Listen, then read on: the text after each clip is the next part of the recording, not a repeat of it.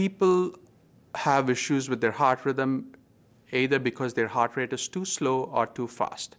Patients who have really slow heart rhythm, where they feel dizzy or lightheaded, might need a pacemaker. Pacemaker is a device that keeps your heart rate not to fall below a certain heart rate that we set.